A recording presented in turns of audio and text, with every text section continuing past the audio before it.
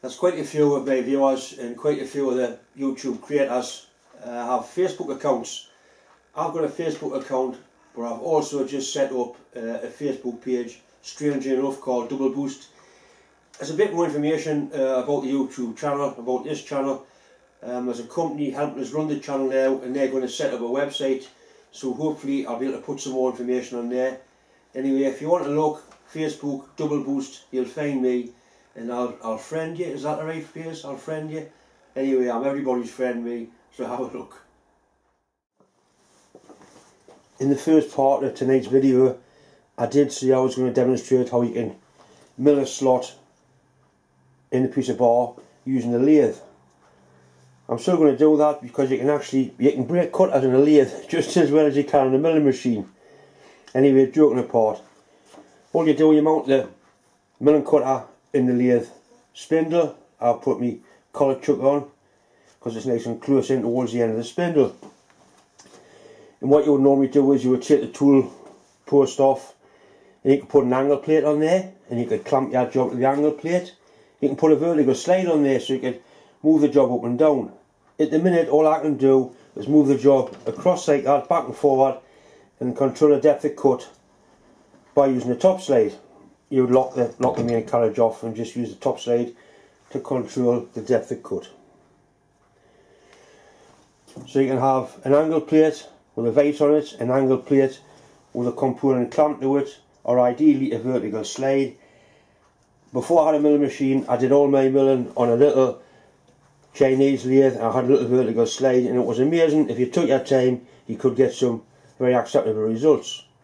All I'm going to do for this particular job is put the tool holder on, and the piece of board I've got miraculously fits in there. So I can clamp that in there, milling cutter in there, and I can do my milling operation on the end of here. And I can also use that to adjust the height to get it on centre height. Anyway, the first thing I'm going to do is set the job onto centre height. I've centre drilled it so it should be easy enough to set it up just by using a tailstock centre.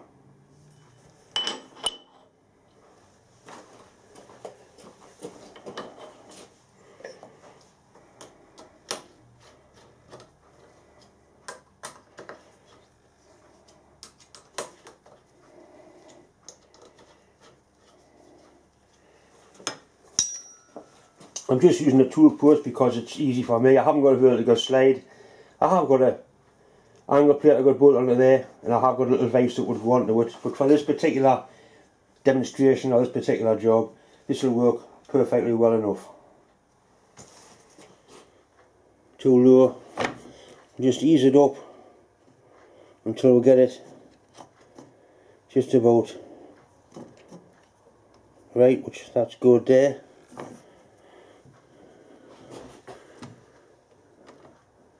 Right, that's going right in the middle of the hole, so we'll know that the job is on centre height.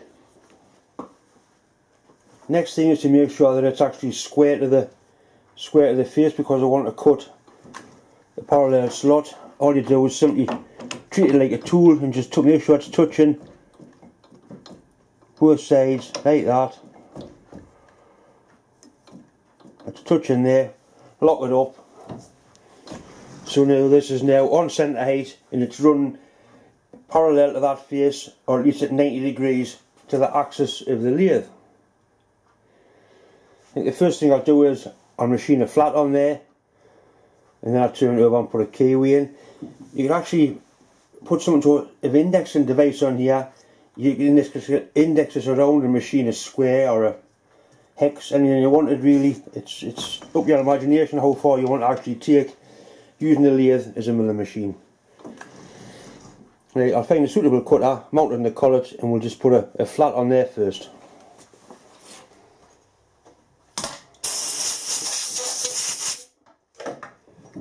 Using a collet chuck's ideal to hold the milling cutter.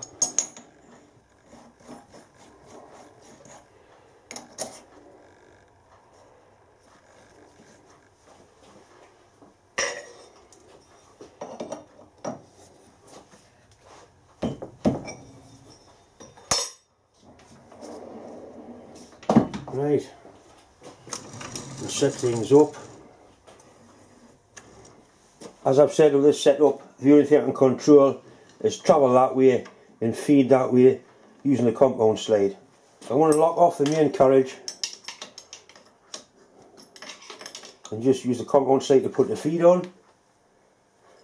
So that's now locked.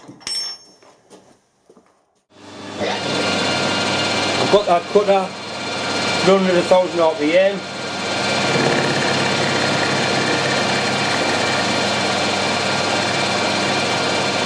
Cutting all the way down, which is also an indication that the job is actually square in the lathe.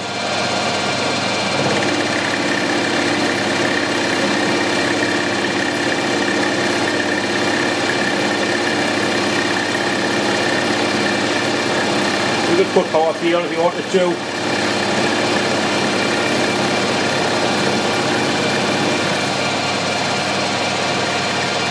You can see we're cutting going in that way, so the job's going in. We're cutting conventional milling in the direction of rotation of the tool. Then we put a cut on, put half a mill on. Right, that's a half mill cut.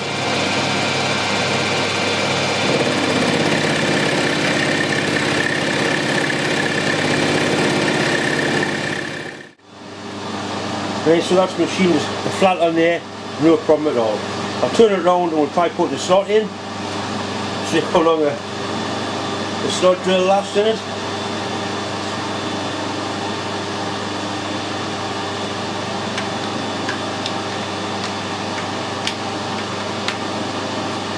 You can appreciate now how you could turn it 90 degrees, 90 and machine a square on it.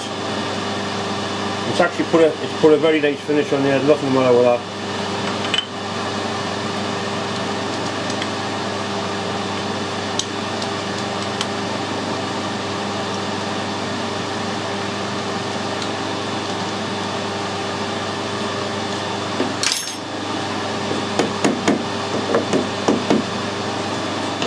Unfortunately I can't put an 8th slot in because I've got no 8th cutters left. But I'm sure I've got something metric that's about the same sort of size.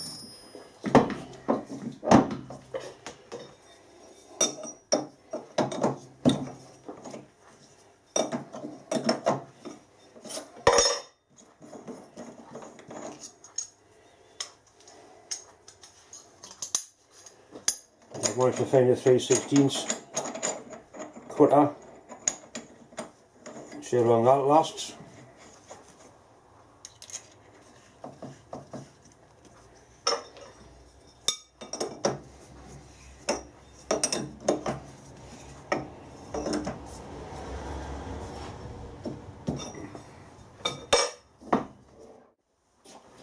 Right, once again I'm going to lock off the main carriage and just use the compound slide to put the feed on with. I'm also going to run the lathe. It's got a 2-speed motor. I'm going to run it right in the top speed. I'm going to run to 2000 RPM for this small cutter. The smaller the cutter, the faster it needs to turn. Right, so this is going to be running at 2000 RPM. I've got a face shield on now because I don't want that cutter shattering. And if it shatters, I don't want bits of it stuck on my face, especially my eyes. Right, that's really going now. Bring it in, it just touches.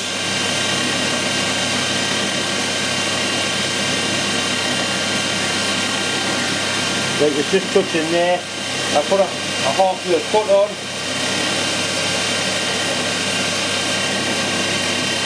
Gently feed it in.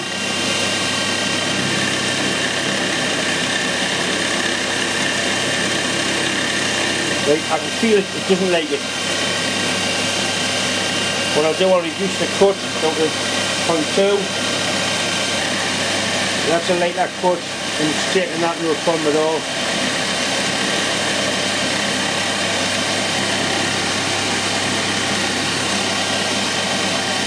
Same again, another 0.2.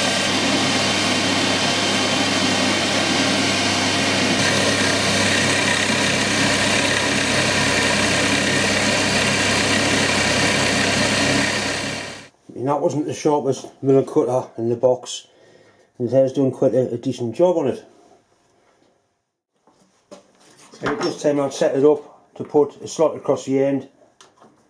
It's still on centre height, so it's simple enough job to turn it around that way.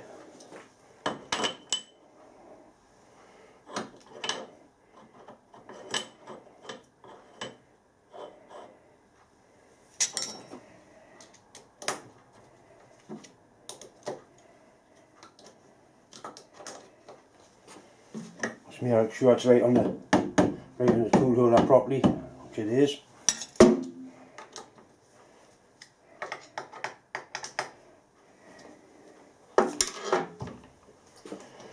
And then we need to set the end of the barb square to the tool. There'll be some unbelievably complicated ways of setting that up square to that, but there is a simple way that works. It often appears just to think things out and use the simpler methods first.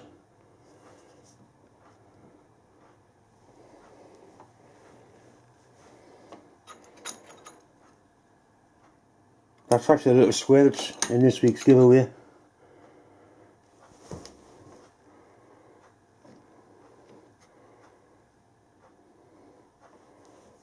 Right, that's good.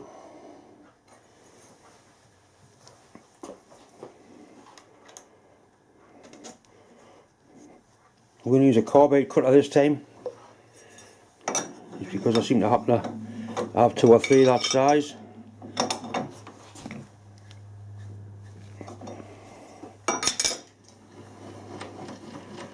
Once again, I'm going to use the compound to put the depth of cut on, so I'm locking up the main lathe carriage. I'm going to leave it run at the 2000 RPM. Right, I've started to take the cut and I forgot to turn the camera on, so I'll turn the bar around a little bit. We'll do another one.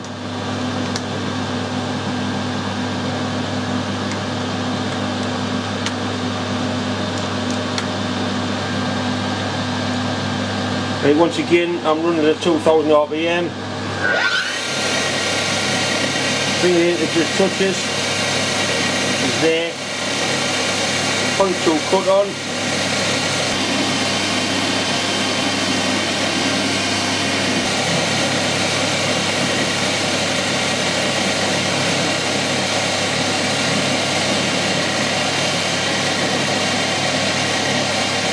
Ideally, it should have water on it to keep it cool.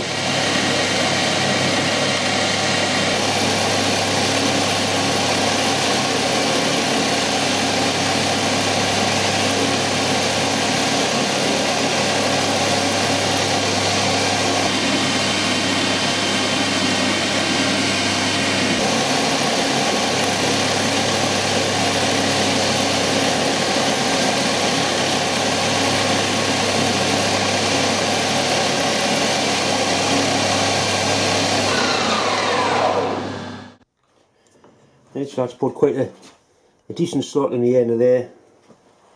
We'll manage to machine a flat on it. We'll put a little key in it, and it's unlimited what you can actually do on a lathe if you put enough time and effort and thought into it. If you haven't got a milling machine, just a simple angle block is better than nothing, but a vertical slide, obviously nowhere near as rigid, but for model making, for small stuff, it's been used for decades and it works remarkably well. This box of tooling arrived at work earlier this week. I was no naming it, so I don't know who sent it, but whoever did send it, I'm very grateful. That's a big 70th UNC die nut. I know for a fact there's 70th UNC stuff on the steam wagon. This big gnarly milling cutter.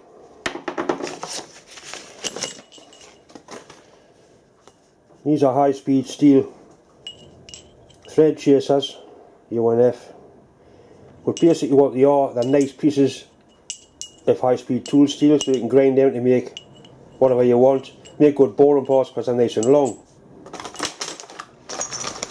The packet there taps. Most of them are Imperial. They're a little bit rusty, but they're still nice and sharp. They'll all clean up.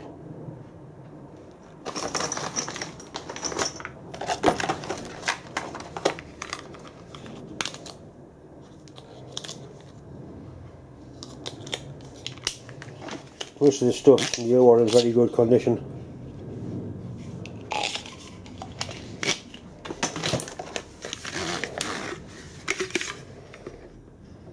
Nice ream arm, shorter reamers. 23-30 seconds. I certainly haven't got one of them, and that's brand new.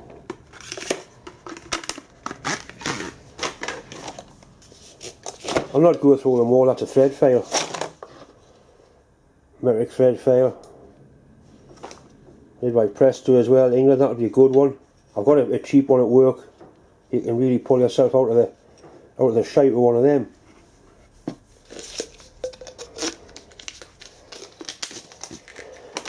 I'll never open them all, but you can imagine it's all nice tooling. Set of 14mm taps there, real nice set. Interesting item there, M40 by 1.5 tap. A real monster. I don't think I'll use it, but I may be able to swap it for something, or I'm sure somebody will need one day.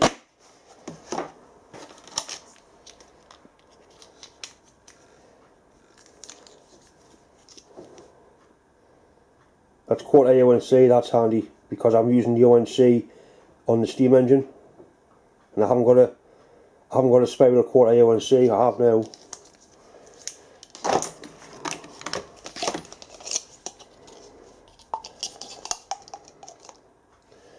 .4.5 TPI.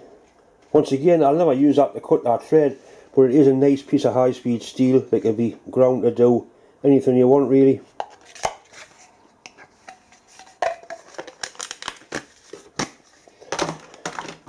As I say, there was no name on these, it just turned up, but I really do appreciate it. Thanks very much. And what I don't use will be swapped or given away. It won't just be stashed in a cupboard somewhere to lie wasting. I think that's it. Once again, it's just time to say thanks for watching, thanks for subscribing, a massive thank as always for all the well wishers that are coming in towards my wife and my dad. Absolutely fantastic. But don't forget, Facebook, Double Boost, and I'll friend you.